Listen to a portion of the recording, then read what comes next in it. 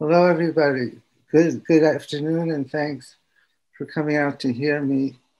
Now, if you know anything about me, you know that I work on fundamental physics. I work on quantum physics, quantum gravity, cosmology, the nature of space and time, the history of the universe, and so forth. And increasingly, if you've been following, but it's easy to say what I'm interested in. I'm interested in time, and whether time is fundamental, real, or whether it's something that is emergent, that is not part of the real fabric of the universe. And I have to say that I believe that time is fundamental, and believing so puts me in the minority. And very good friends like Carlo Rovelli, Sean, and Einstein, to throw him in, have asserted very vehemently that time is not fundamental, that there exists a level of reality below time. And if you believe that now, I hope I'll disabuse you of that.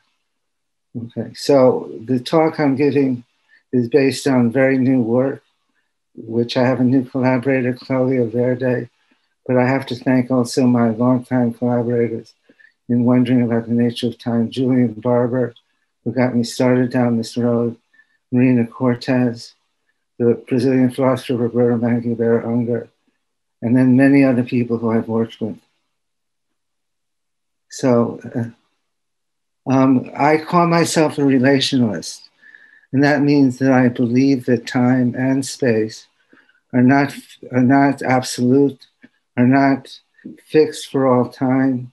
There is not a notion of where something is or when something happened. There's absolute, all those kinds of spatial, temporal ideas have to do with relationships. And indeed, all properties of things in the world have to do with relationships. Relationships between dynamical actors, what we physicists call degrees of freedom. And we go back in our thinking, there's quite a tradition. We go back to the philosopher Leibniz, who proposed a great principle of the identity of the indiscernible. The idea is that if two events or two particles have the same properties, relationally have the same set of relations with the rest of the world, they are the same. There are not ever in the world two events or two things that appear to be the same, but are not. And that's the key principle, and we'll see how that leads us to our views of space and time. Now, the view that I'm going to develop is a kind of elaboration of what I think was Leibniz's original view. Not that that matters or should matter, but the universe, according to Leibniz, according to me, is nothing but the set of partial views of itself. That is, you have a view of the world from where you sit, when you sit there, or stand or walk. I have a view of the world. The Martians have a view of the world. And I'm anthropomorphizing it, but I don't need intelligent beings or anything else. Every event in the history of the universe has a view that is past the events that led up to it. And the universe is nothing but the collection of these views. And we'll see how that idea elaborates. So I don't follow Everett and my old mentor, Bryce DeWitt and John Wheeler, great scientists as they were, in saying that we have one wave function which describes many universes. I can't make sense of that idea. What I'm going to tell you is that there are many partial views to describe a single universe. And we don't have in science many universes. We have one universe.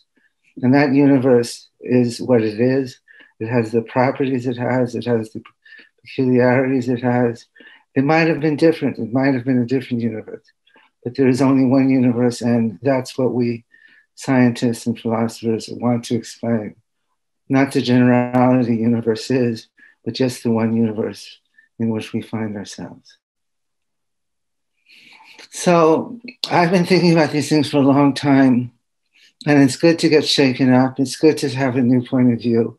And the following is a new point of view. And this is the first time these ideas are exposed. They were developed with Celia Verde, and we'll see how they go over. I think the ideas are radical, but they're not difficult to understand and appreciate, and I hope you will.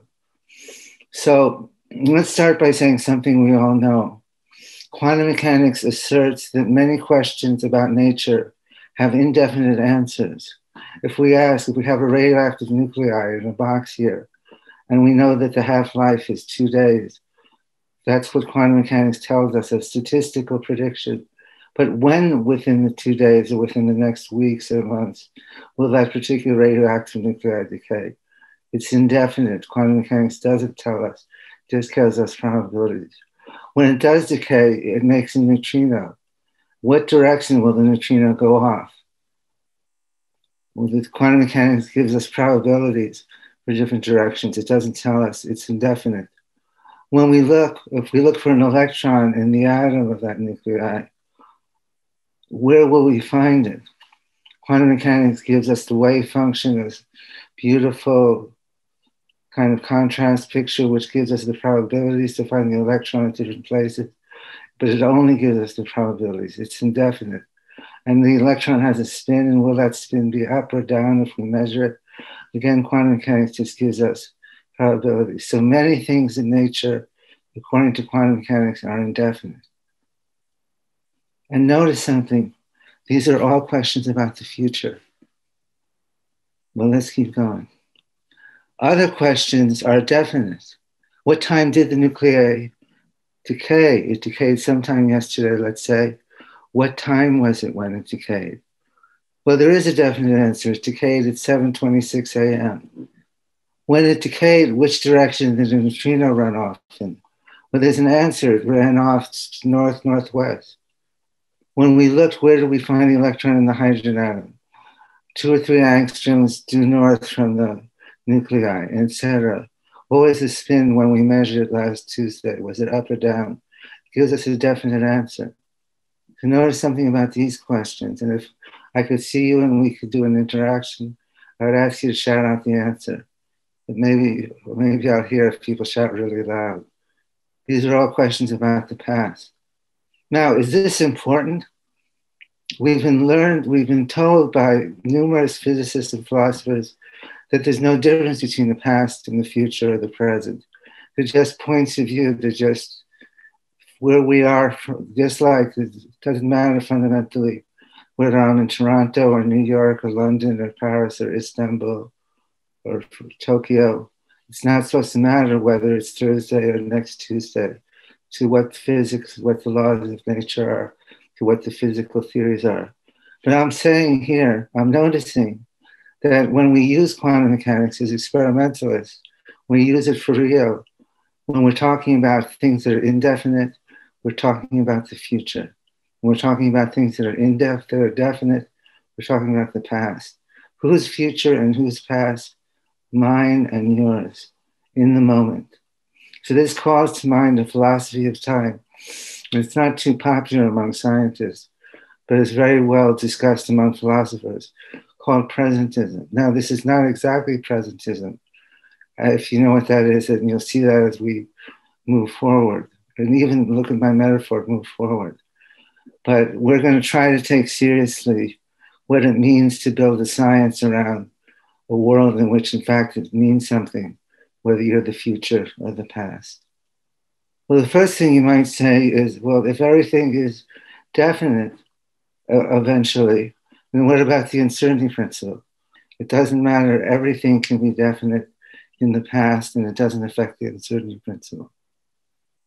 In fact, Werner Heisenberg, who invented the uncertainty principle, thought about this and said this formulation makes it clear that the uncertainty relation does not refer to the past. So if there's something wrong with talking about the past and future, Werner Heisenberg was at fault as well, not just myself and Claudia and a few other people.